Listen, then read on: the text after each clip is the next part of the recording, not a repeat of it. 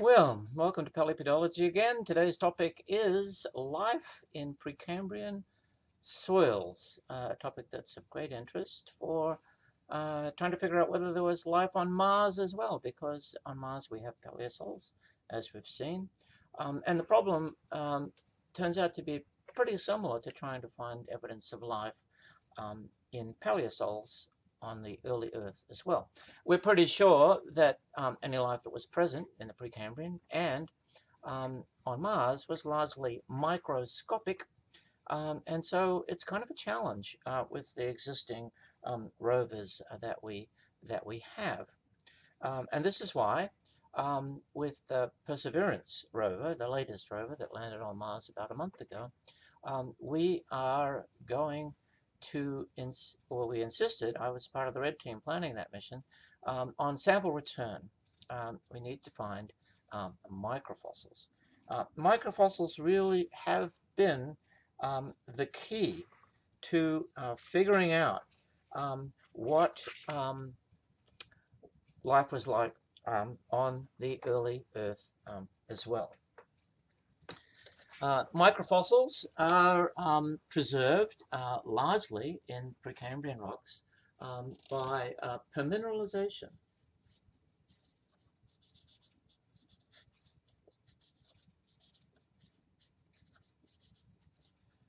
They are not petrified, but it's a similar process to petrified wood, and you may remember that in permineralized wood, the cells themselves are no longer alive with nuclei and all that sort of stuff. What's happened is that the cell contents have been partly degraded and filled with a mineral. Normally, that mineral, the best mineral, is colloidal silica, but it can also be calcite or pyrite. Generally, silica is the best one.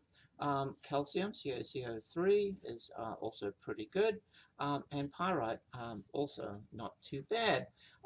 This is the main sort of permineralizing material that we find in beautifully preserved fossil wood, ancient stumps. This is found, of course, in coal balls. We talked about coal balls already, where the cells are permineralized in by carbonate precipitated in peat, and iron sulfide or pyrite is found in the mangrove-like soils. One of the best examples of microfossils in permineralized in paleosols is in a pair of paleosols, which I described already, the Joel and the Carey petatype, in the Farrell quartzite.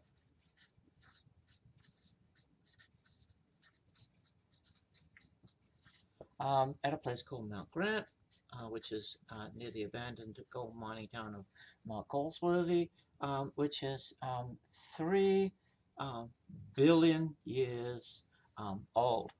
And these microfossils are quite extraordinary. I did cell counts. They're actually near the surface of the paleosol, in greater abundance than in the subsurface of the paleosol.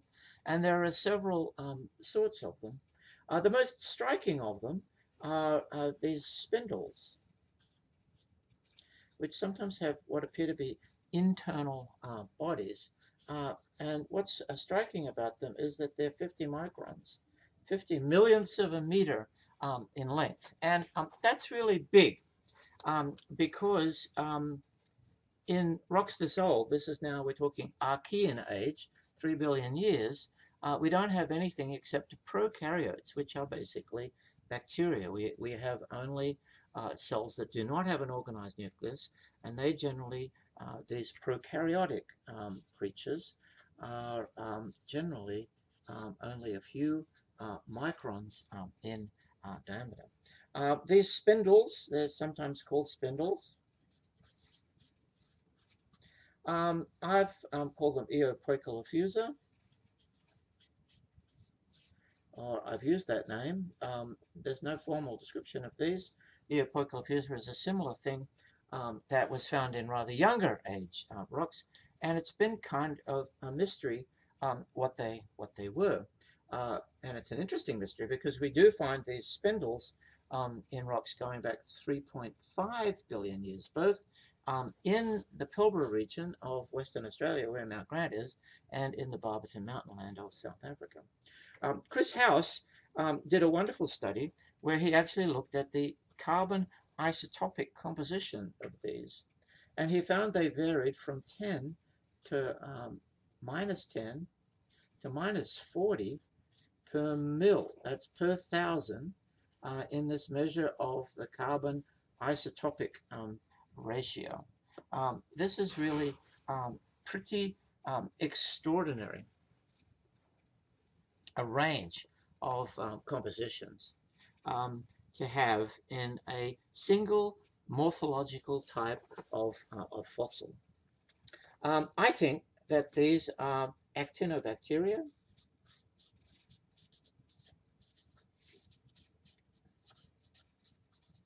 and they are sporangia. Actinobacteria are the prokaryotic version of fungi. They have hyphae, which are very, very narrow tubular cells, and then they reproduce with tiny spores that are produced in sporangia. Some classic actinobacteria are streptomyces, for example, from which we get streptomycin and other antibiotics. These are well-known antibiotic-producing organisms are found largely in soil, and characteristically give that lovely soily smell, the rich, loamy smell you get by looking at soil. There also were rounded, so it's a decomposer organism like a bacterium, which is kind of interesting. In the same assemblage, we get these rounded spheres, about 30 microns or so in diameter. This is called archaeospheroides.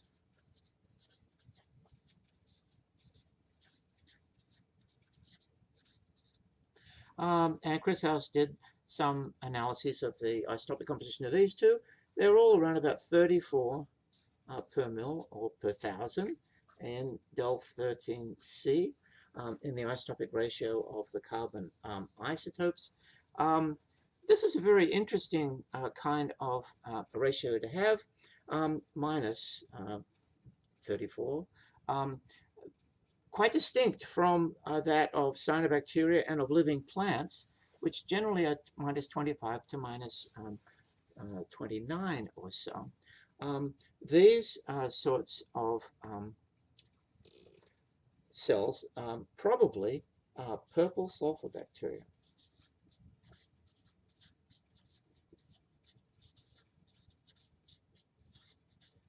Like chromatium, for example. These are bacteria that produce sulfate.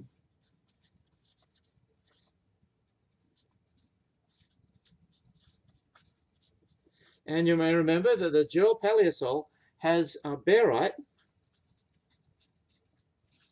and gypsum in it.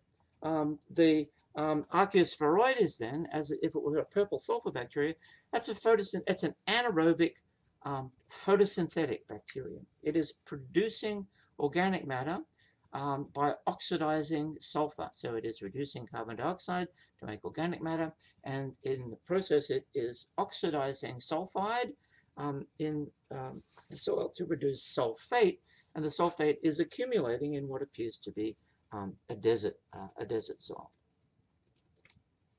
There are also some tiny little run-of-the-dark ones. This is another form of archaeospheroides. And these are quite tiny, about half the size, 15 microns or so. Archaeospheroides, and they have the very distinctive isotopic composition of minus 44 per mil, del13C. Archaeospheroides, this is a very distinct, there's only a few organisms that do this, that make carbon that is so isotopically light, that's so extremely enriched in 12 carbon rather than 13 carbon, and these are methanogens. another anaerobic bacterial family which produce methane. Methanogen means it produces methane. Methanosarcona, there's a whole bunch of these. This is very interesting, and it suggests where the Eopoikilofusa could have gotten these very negative compositions. This was eating them. This was producing this light isotopic composition. This was eating a whole variety of different things, including these and others, and so it has a large range because for a bacteria, an actinobacterium like a human, like animals, you are what you eat, plus or minus a few per mil. On the other hand, if you're making methane or you're making organic matter by photosynthesis, you have a certain molecular machinery that has a certain enzymatic fractionation of the isotopes to produce a particular kind of material.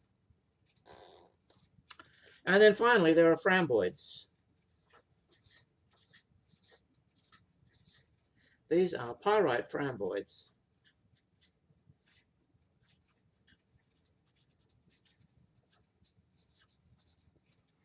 Pyrite framboids are rounded balls of pyrite that are made by microbes, and particularly sulfate-reducing bacteria.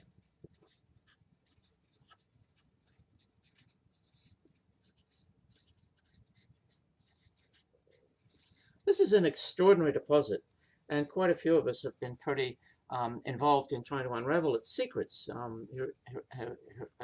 Sugitani, House, several of us have been very, very interested in trying to understand this kind of assemblage. And the way I see it, it's got sulfur cyclers, it's got sulfur reducers and sulfur oxidizers. So there's a complete sulfur cycle. It's a self-sustaining cycle. It also has producers that are producing organic matter and decomposers. You need all of these components of an active soil microbiome, and here it all is at 3 billion years before present. Perhaps as early as 3.5, because these guys go back 3.5, and so do these. But the details of whether they're in a soil or in the ocean have not yet been unraveled. Now, the Pilbara region of Western Australia has been famous for many, many years because of the discoveries of Bill Schopf. He found these microfossil filaments, 5 microns in diameter. This is primeviphyllum.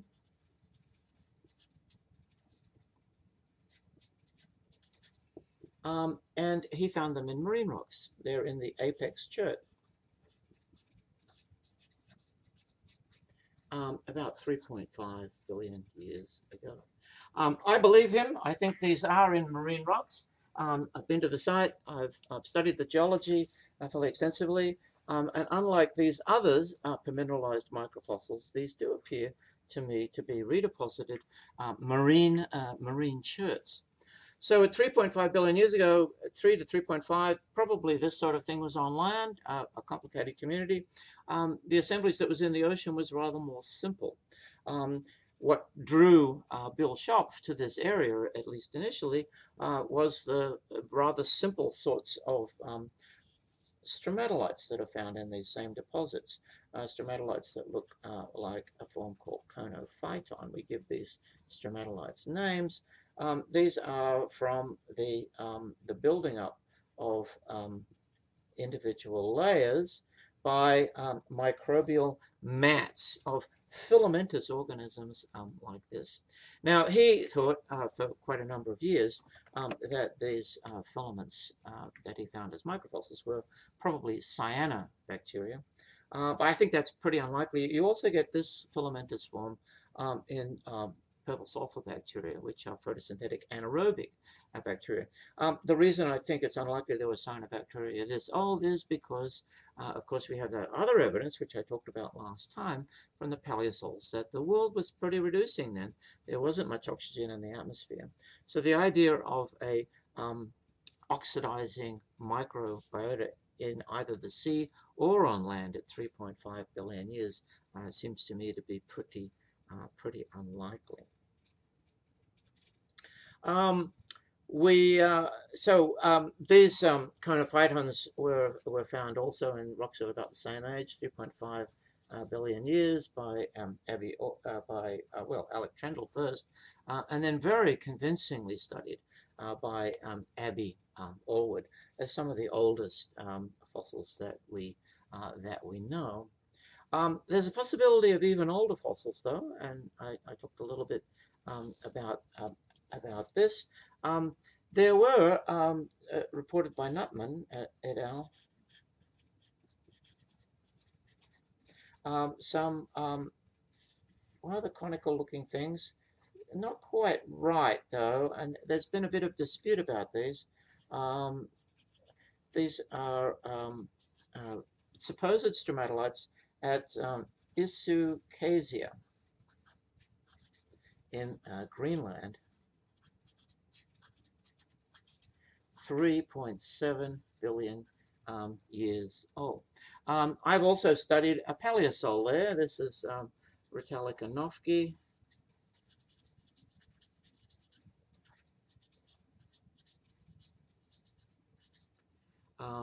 2019, and we had a paleosol which we analyzed the organic. You don't have any microfossils in this paleosol. It's a schist. It's very highly altered. No silicified bacteria or anything like that. But we did get minus 27 per mil del 13C out of it, suggestive of the kind of fractionation that you expect in a photosynthetic organism in a soil. Now, there have also been studies by a young lady by the name of Jokic,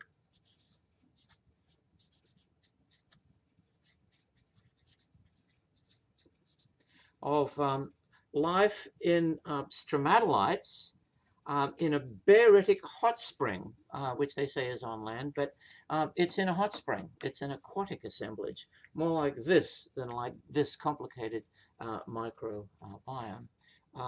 So we're starting to be able to tell the difference between a hot spring in a continental setting and a marine kind of assemblage of microbes now.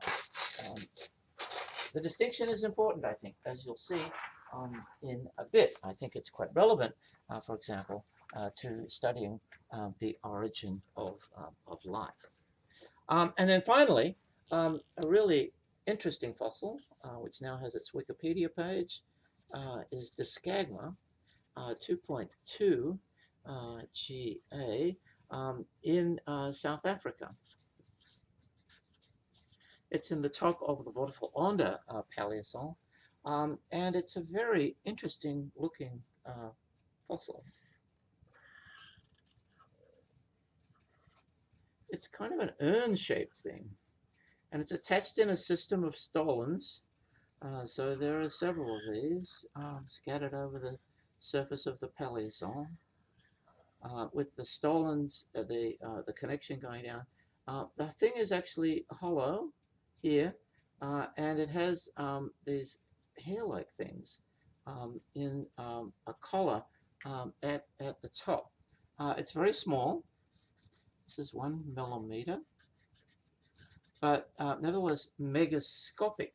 At 2.2 billion years, we're after the Great Oxidation Event. My preferred interpretation of this is that it is related to Geosiphon. This one is extinct. I'll put a dagger there. Geosiphon is a very strange vesicle-like thing, usually clustered in the same way and attached with hyphae. Oh, there are hyphae coming out the sides of these things too, and Geosiphon is similar. Geosiphon is a symbiosis between a glomeromycotin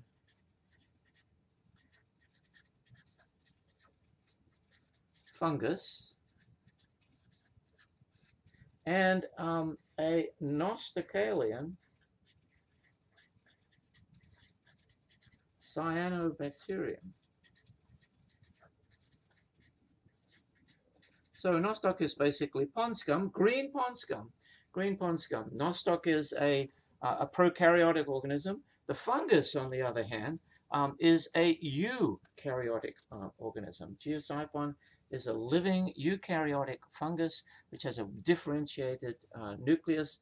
This is a big step up in the evolution of life on land to get the first eukaryote at around about 2.2 billion years before present. Now, there are other lines of evidence besides organic carbon isotopic composition. And these are weaker lines of evidence that we're not so worried about now that we're starting to get a little bit of biology. And this is what we hope to get on Mars eventually. Some real microfossils, some real biological structure. But we have evidence of these sorts of things already on Mars. So if this is just the microfossils, let's go to trace fossils.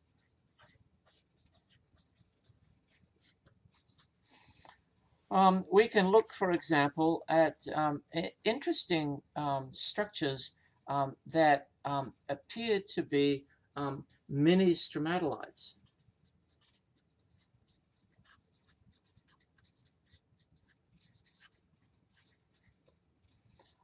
In the 3 billion year old pre-Pongola Paleosol of South Africa, there are clasts of quartz that have these rather ferruginized coatings on top. The whole thing is now an Andalusite schist.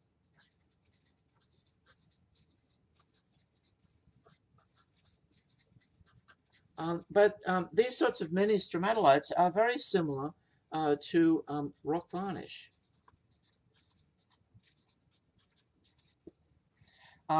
In the Martian Paleosol, 3.7 billion years old at the Gale crater on Mars, the surface has this vesicular structure.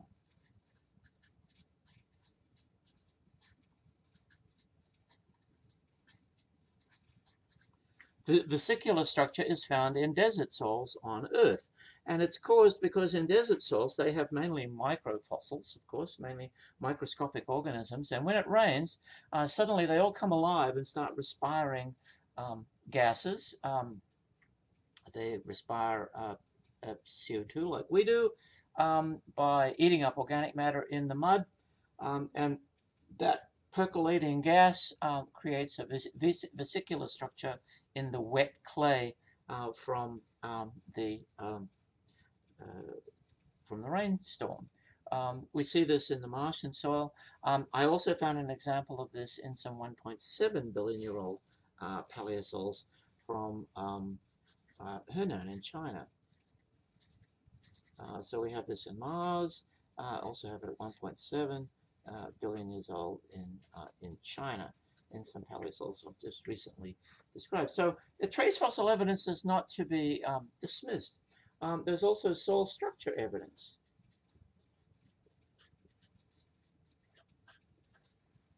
Soil structure evidence would include things like clay skins.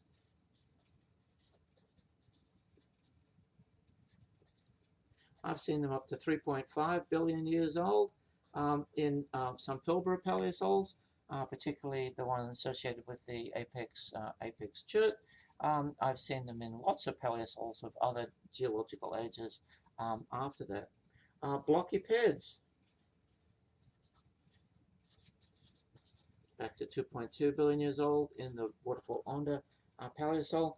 These kinds of ped structures and clay skins are commonly associated with the activity of the soil microbiome in modern soils, and finding them in the past is another indication. Low total organic carbon. Now this is kind of a conundrum, I suppose, but there is a lot of organic carbon in meteorites. particularly carbonaceous chondrites, and there was a lot of cometary organic carbon delivered to the early Earth. In fact, paleosols, however, almost all paleosols, with the exception of coal seams, have very low total organic carbon, and that's because they were alive. That's because the carbon is very strongly depleted in a living ecosystem that has both producers and consumers. It's pretty normal in paleosols going all the way back to 3.7 billion years at Isucasia to have organic carbon contents of less than a percent. We can look at trace elements.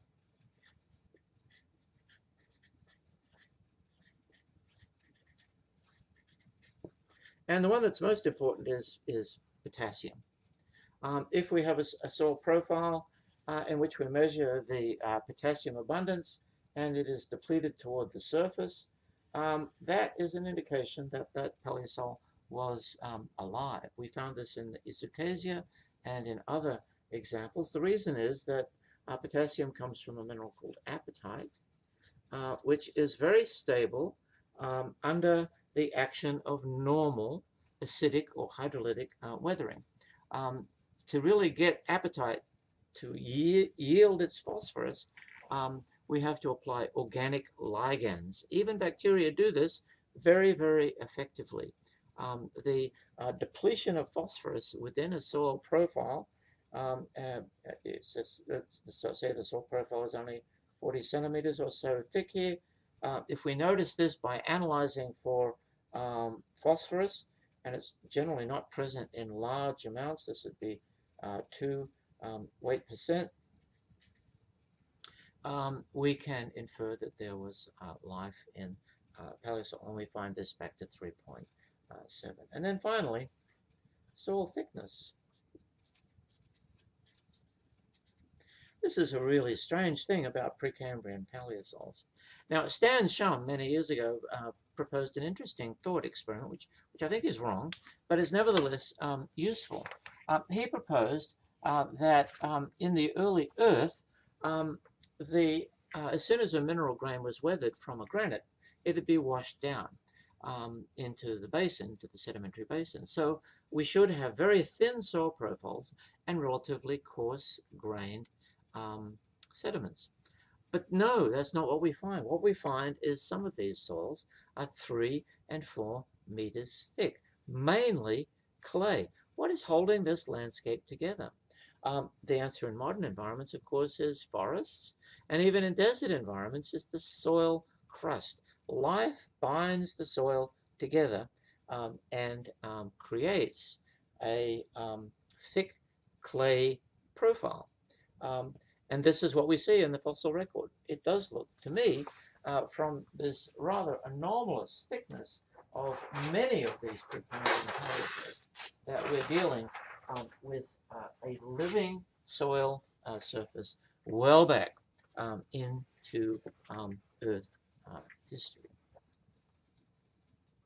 Now, let me switch gears now. I think there's evidence for life well back, and I think we'll find evidence for life on Mars eventually. So far, it's just circumstantial, but if we could find microfossils and try to infer their metabolism, it'd be a lot stronger.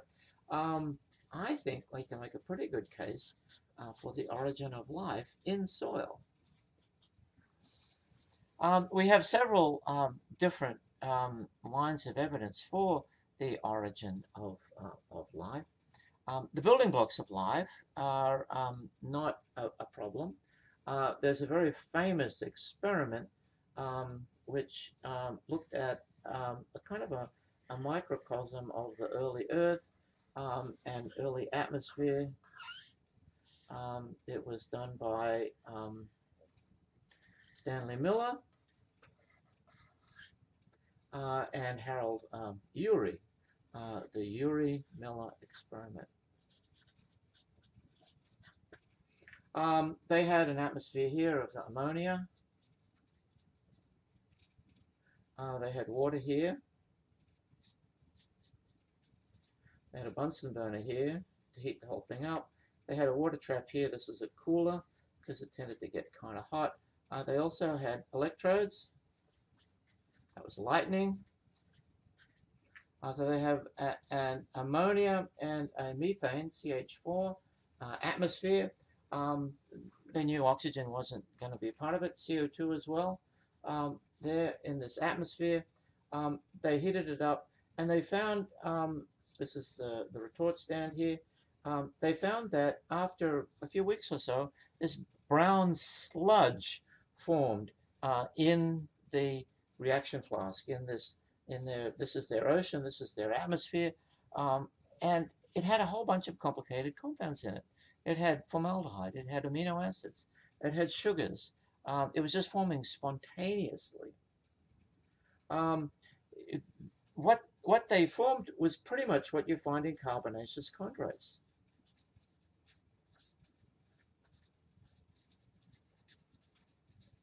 Carbonaceous chondrites also have organic matter, which is rather sophisticated, including amino acids, sugars, formaldehyde, other simple compounds. The difference between carbonaceous chondrites and the Uramilla experiment is actually none at all. It's the same thing. And furthermore, each handed version of a molecule, like we have left-handed amino acids, generally speaking, came in equal numbers of left-handed and right-handed versions. There was no, unlike life itself, which produces a particular handedness for a particular compound, just as you would if you needed to have a particular function. Now, a Uramilla experiment was done in 1951, the year of my birth. These carbonaceous chondrites are 4.5 billion years old. They go well back to the beginning of the universe. The big question for the origin of life then is not how you make complicated organic compounds. That seems to be spontaneous. It's getting to life, getting to an organized structure of rather amazing complexity. It's kind of a miracle. The odds of going from this kind of organic tarry gunk to even something as simple as an Escherichia, a coli cell, are estimated to be like 1 in the number of electrons in the visible universe. Pretty long odds. Carbonaceous chondrites eventually ended up as fossil microbes.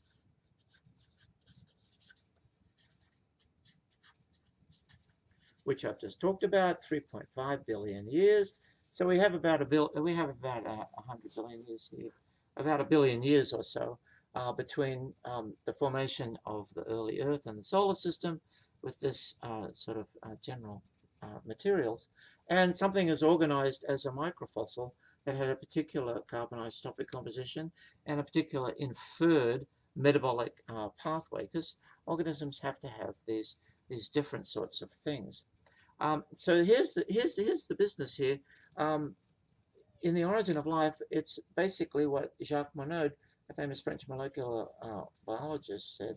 It's chance versus necessity. Could it happen by chance? Well, maybe. Not much time, really, for it to happen by chance. But evolution does not proceed by chance.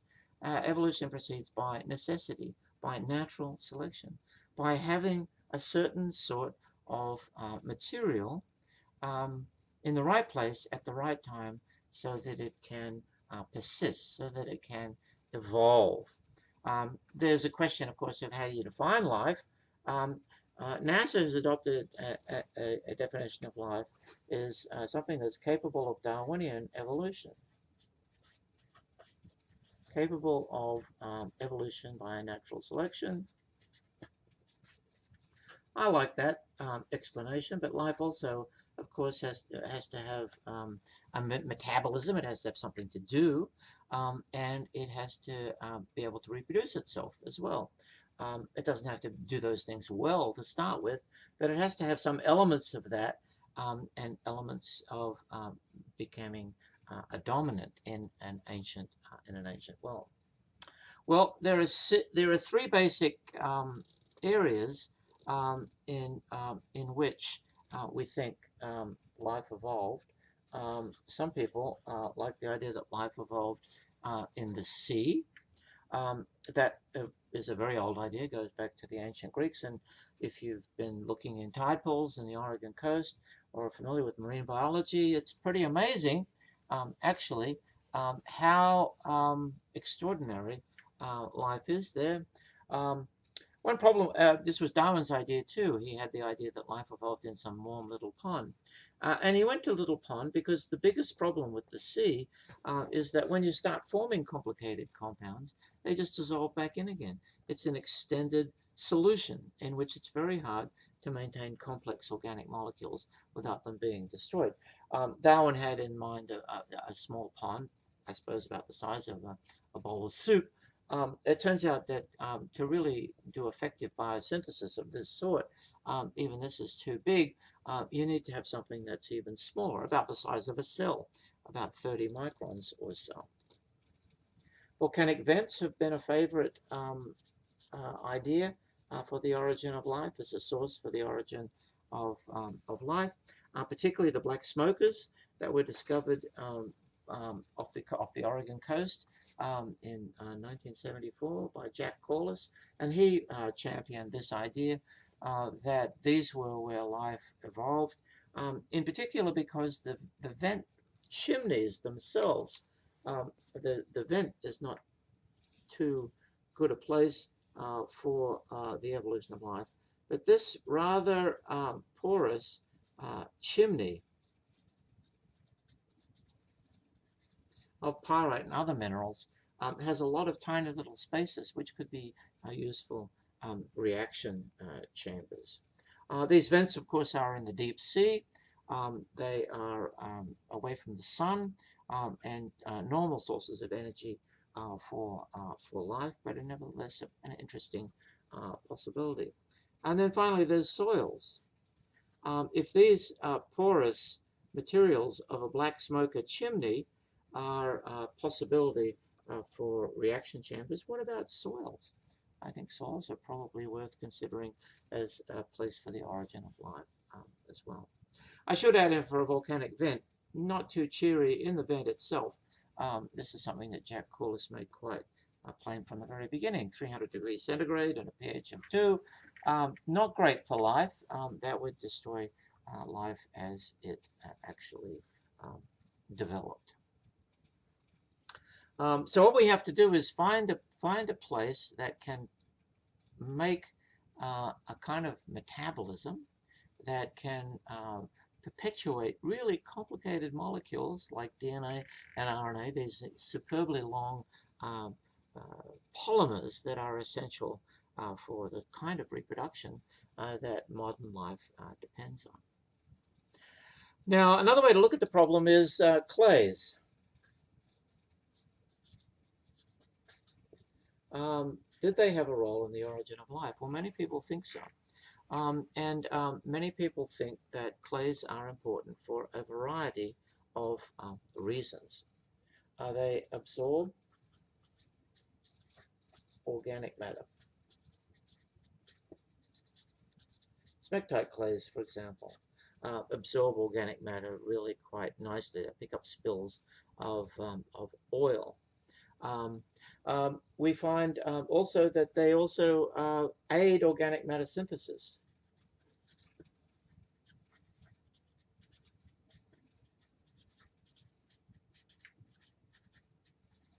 Now, this experiment of the Urey-Miller experiment has been done many, many times. It's been done with different atmospheres.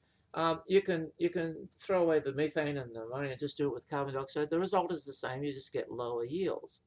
But if you add clay to the fluid here, whoa, the yields just go through the roof. It really helps to make organic matter if you have some clays present. Actually, almost all minerals help. Olivine helps too. Quartz, not so much.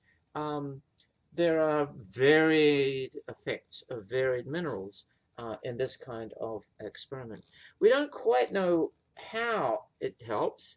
One idea is that clay is a catalyst, meaning that the clay participates in an irreversible reaction with the organic matter precursors that then allows them to bind up together more quickly. It could be that clays are a template because clays have a complicated structure, and they could align the reaction components, oxygen, hydrogen, nitrogen, whatever, in a certain order, which makes them preferentially combine to make the organic matter. Or they could be a chemostat. It could be that clays are very good at maintaining a particular kind of pH or EH level in the soil or in other environments, so that if it gets a little bit too acidic, the clays dissolve and then bring it back to equilibrium. A kind of chemostat could be important in the sort of environment where you're making long, delicate organic compounds. Clays also form compartments.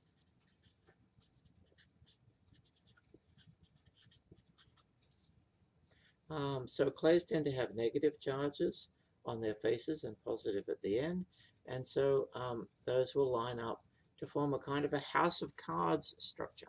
This house of cards structure, if you've got lots of clay minerals, and we're talking tiny things here, the clay minerals are less than 2 microns in size. This is 2 microns.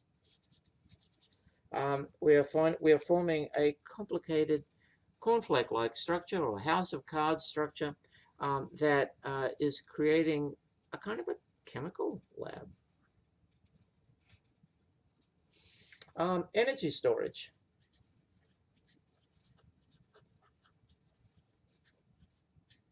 Celia Coyne did a very interesting experiment where she looked at hydrazine fracking of clay.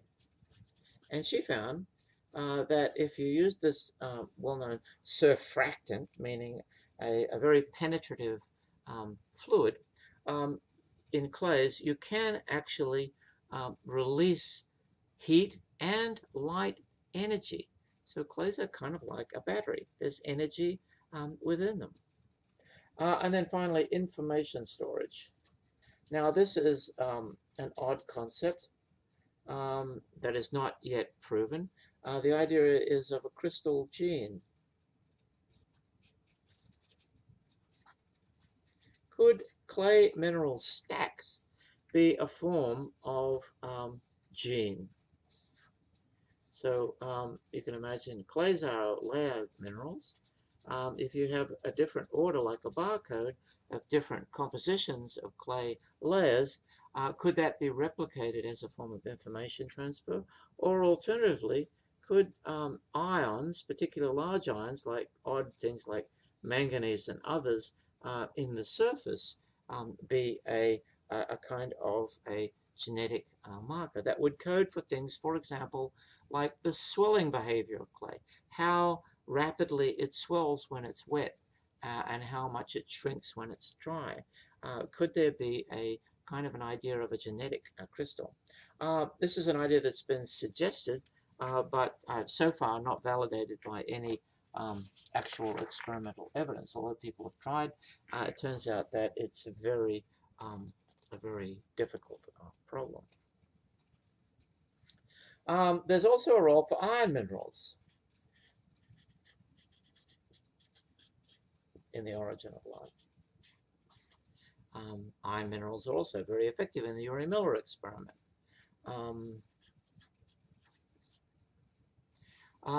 There are several sorts of iron minerals that form compartments.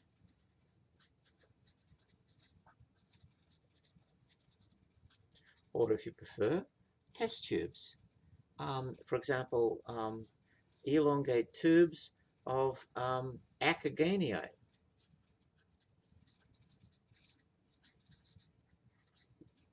Or hexagonal plates of hematite, or balls of ferrihydrite, hollow balls. Iron minerals can form compartments just as clays can, and these could be important for isolating reaction, just like a test tube in a chem lab. And then finally, there is redox reactions. Iron, of course, comes in two different redox states, Fe2 plus and Fe3 plus. And it's been suggested, for example, that we could we could have siderite with iron in the reduced state, FeCO3, being oxidized to goethite,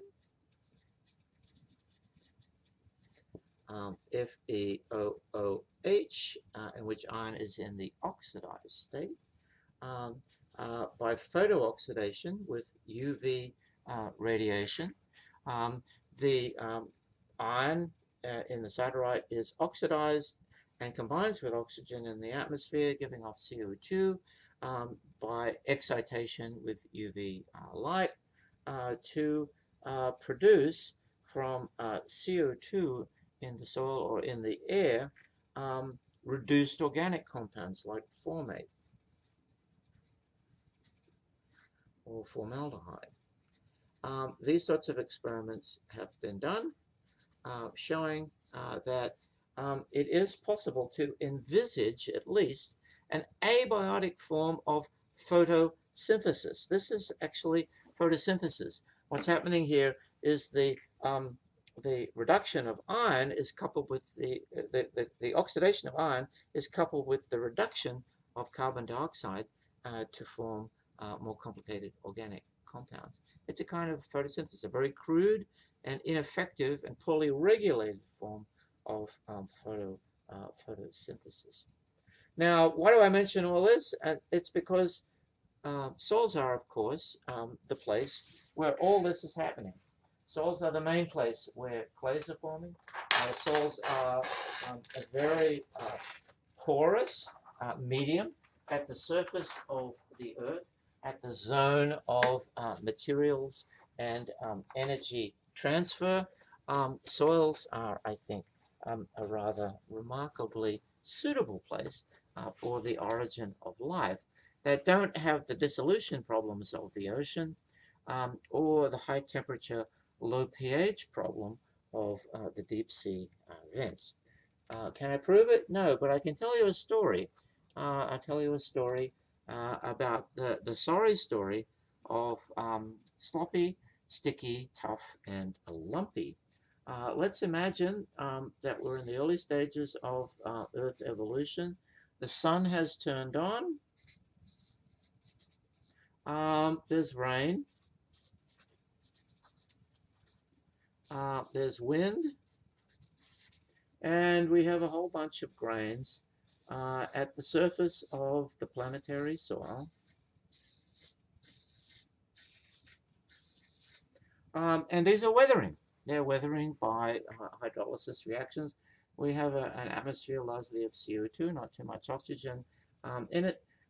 Let's imagine we form a kind of a clay, which is a clay we'll call tough. You can imagine this would be something like a kaolinite. I'm going to call it tough.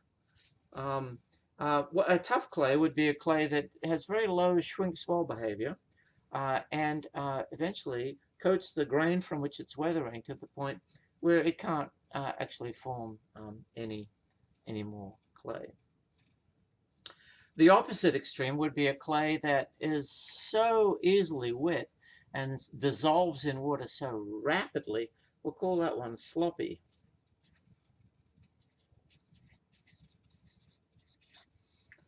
This would be something like a smectite clay, a shrink-swell clay. It forms and then it gets washed down with water into the soil profile. The clays that are really interesting in this situation are the ones that form up near the surface and that expand when it's wet, when the weathering is going on, enough to bridge the gap. And then when it dries out, they crack away from the grain to expose more of it so that they can they can form more clay. We'll call this clay sticky. It would be another smectite, a smectite with a different shrink-swell behavior than sloppy. And this one here we'll call lumpy. Another smectite. This is a very interesting situation because the clays in these situations, which have just the right shrink-swell behavior to bridge the gap between the grains and to pull away from the grains when they dry out again, these are in an evolutionary race. They are naturally selected by the soil. There are forces of destruction here, wind and rain, that we should tear this whole thing out. But the more clay that is formed in this soil, particularly up near the surface, the more this soil will persist to form more clay. It's a positive reinforcement kind of a mechanism for soil stabilization. It's kind of like a selfish soil. The soil itself is persisting in the zone of energy transfer and materials. CO2 is needed for the weathering and is thus able to make more complicated chemical reactions. Now, not only does the soil contain clay, it also contains water, and the water is in menisci between the grains. When it's dried out, the whole thing is flush with water when it rains heavily. It gets a little waterlogged even, but these menisci of water are now really amazing reaction centers for the kinds of reactions we see with the Urey-Miller synthesis reactions. These little menisci of water left at matrix potential when the soil dries out after a rain are now creating organic compounds. They're creating large molecular weight organic compounds which persist during the desiccation phase and then are not dissolved again when the water becomes too abundant in the soil after another rainstorm. These tarry materials further will stabilize the soil against erosion. Just like putting tar on a cornfield or molasses on a cornfield, we can stabilize the soil from erosion. We can imagine a situation here then where pretty quickly with Urey-Miller organic synthesis with clay formation, you are up to a stage of a carbonaceous chondrite soil, which we know happened in the solar system at about 4.5 billion years on lots of planetesimals, probably also including Earth, although that phase in Earth's development has long been destroyed. These carbonaceous chondrite soils would have been ubiquitous because all the other areas of the planet would be torn up by erosion, by wind erosion, and by flooding and other events.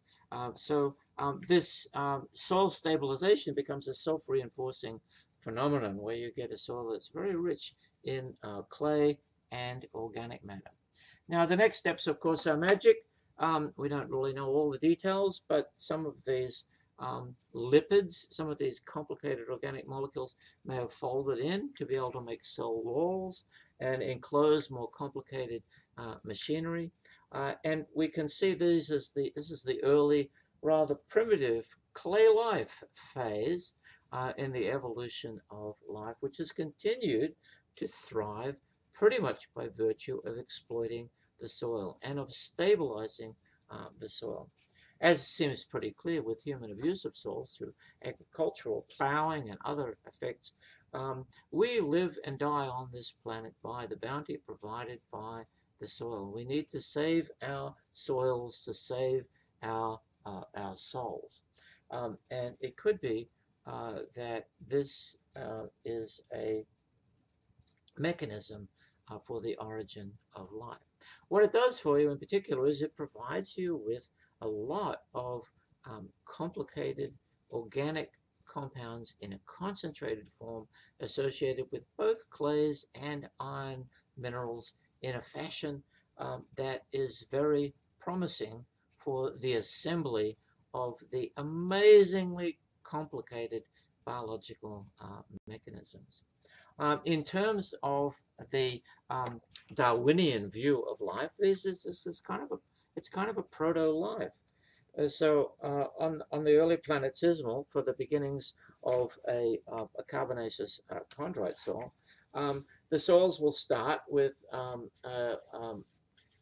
impact and the deposition of a material.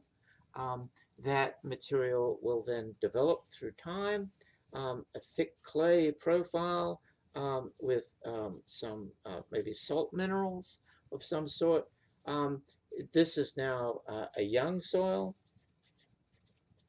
This is now a mature soil, which is clay and now firmly established against the forces of erosion.